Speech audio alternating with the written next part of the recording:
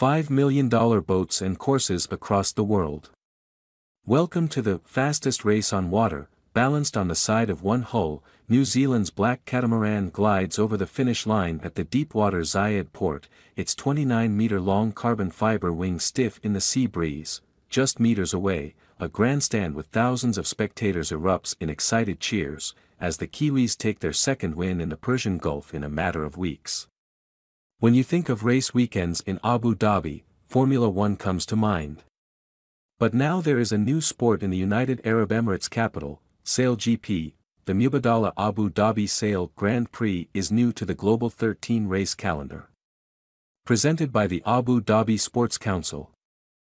It's advertised as 2 days of winner-takes-all adrenaline-fueled racing, with crews aiming to pick up points to add to those accumulated already at races in cities such as San Francisco and Sydney. It's all about really making it a better race, and a better entertainment spectacle, SailGP's chief Russell Coutts recently told CNN's Becky Anderson, ahead of the race in Abu Dhabi.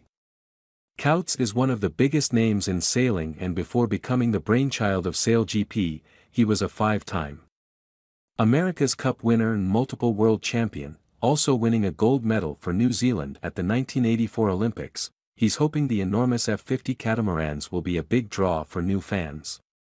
They can reach speeds of nearly 100 km per hour, 62 mph. Sending 300,000 data points every second through 5G routers so that teams can analyze their movements